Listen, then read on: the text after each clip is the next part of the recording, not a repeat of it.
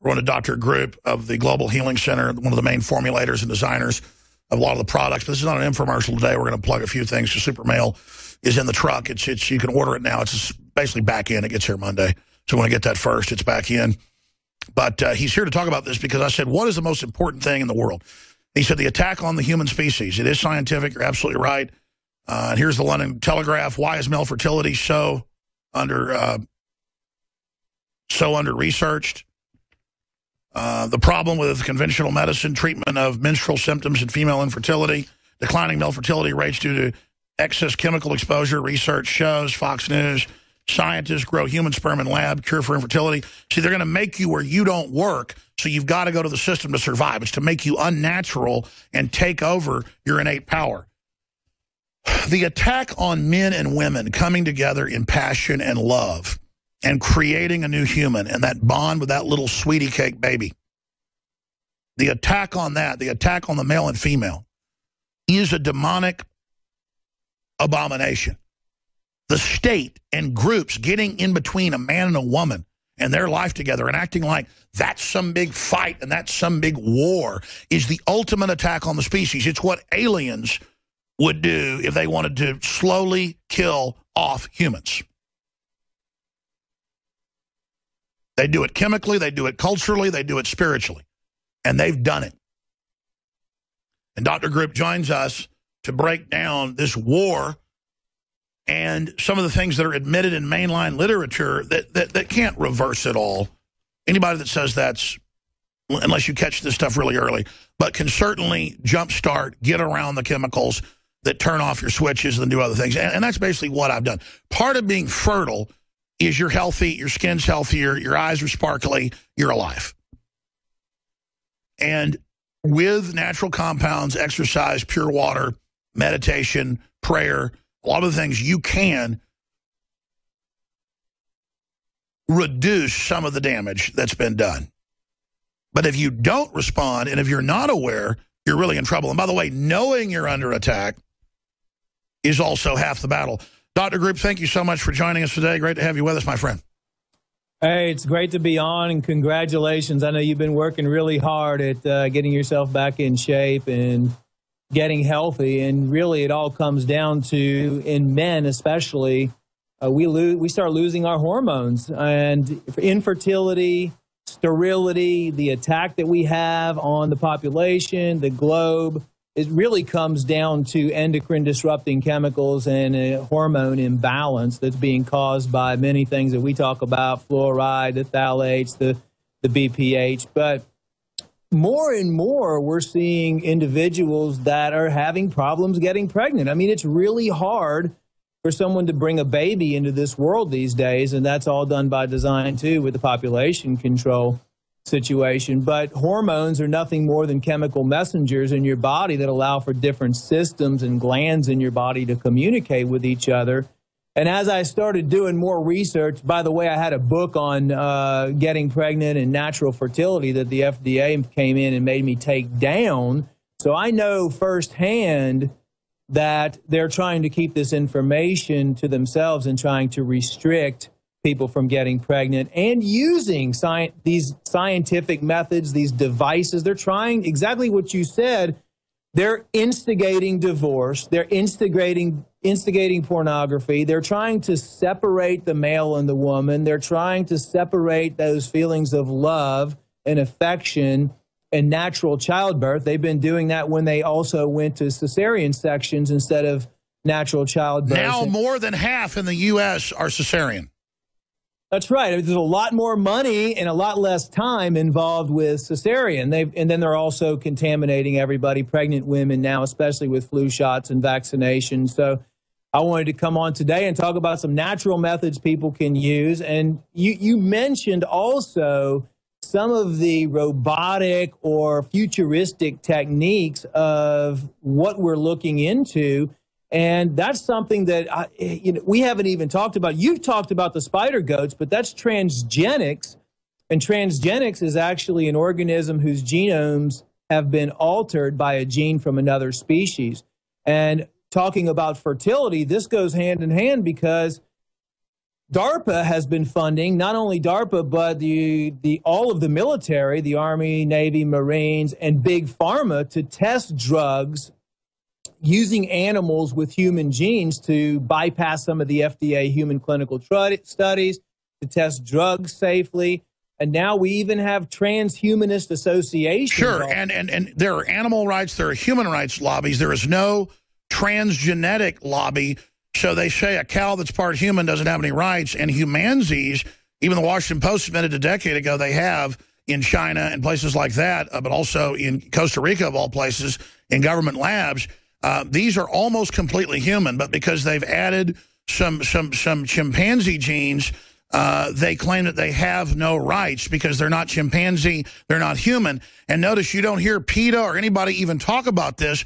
This just like I knew 20 years ago that Planned Parenthood was selling baby parts, and it was admitted in lawsuits then. Now everybody knows. Well, there are humanzees and other human primate crosses all over the place, and they're doing unspeakable horrors to these humanoids. This is something that nobody really knows is going on, and there's billions and trillions of dollars being funded. I mean, even in it's a giant Manhattan Project on steroids. Yeah, in 2006, the Department of Health funded Case Law School. It was close to $800,000 to develop guidelines for how to deal with human enhancement in the future, having part human, part animal, or part animal, part human. And at what point is it 25% human that they fall under constitutional rights? So this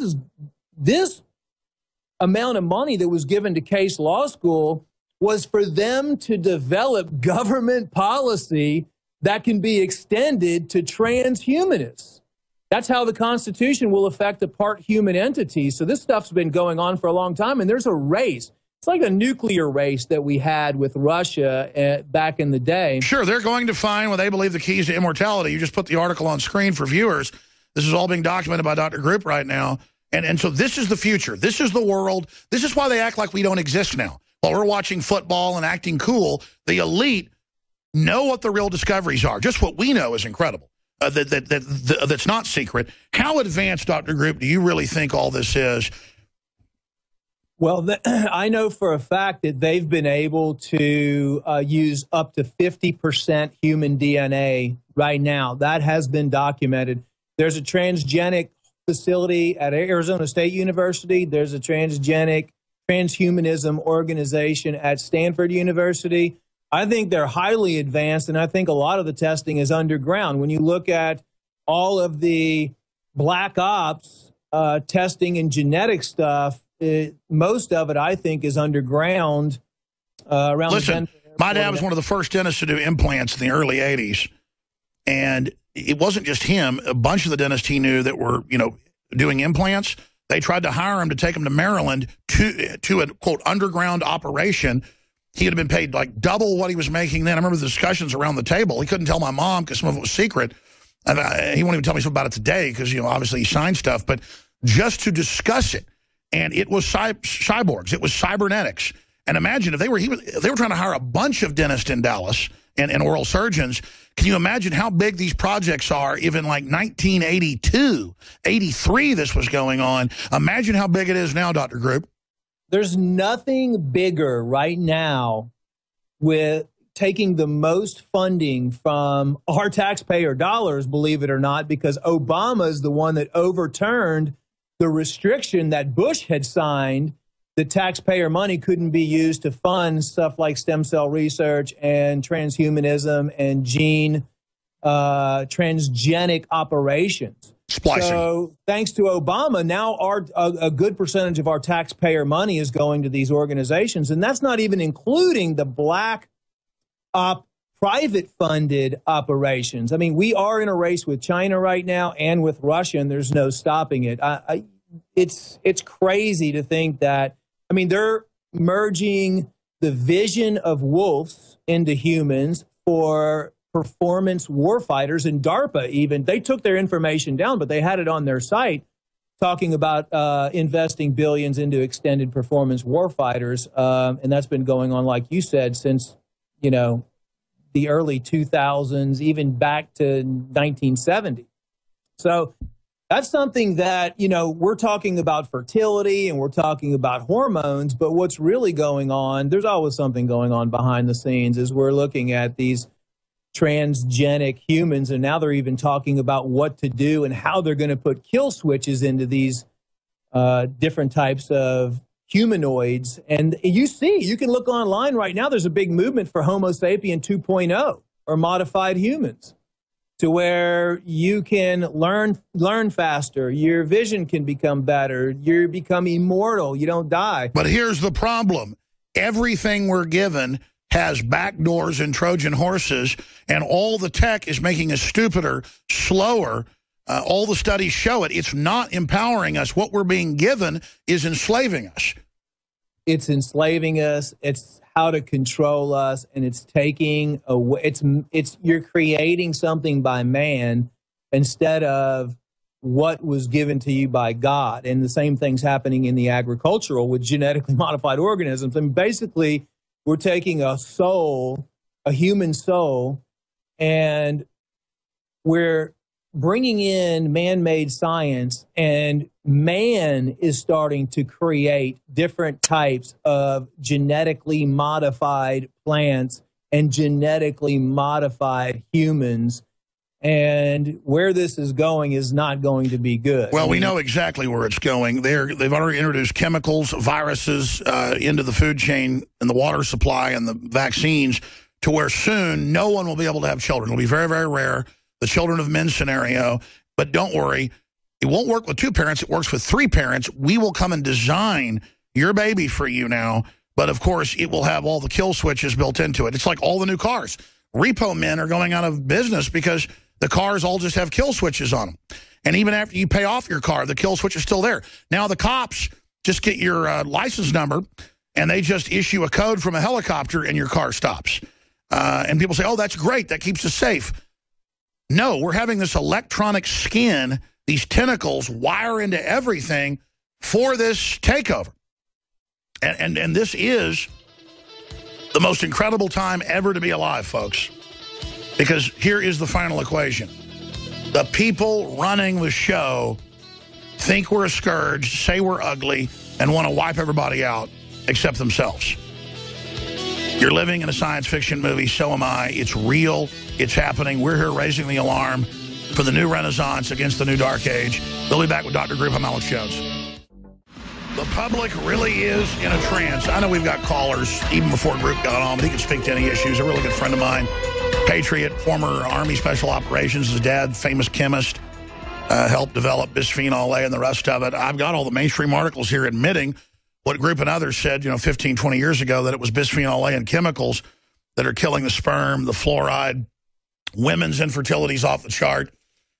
And Dr. Group, I want to go over some of the things that we know do boost fertility in men and women, just some of the basic things. But I'm not saying this because we sell probably what's one of the best pure iodines out there. I mean, we know it's the purest we can find, the purest anybody's got that we know of. We get even purer if we could, the Survival Shield X2.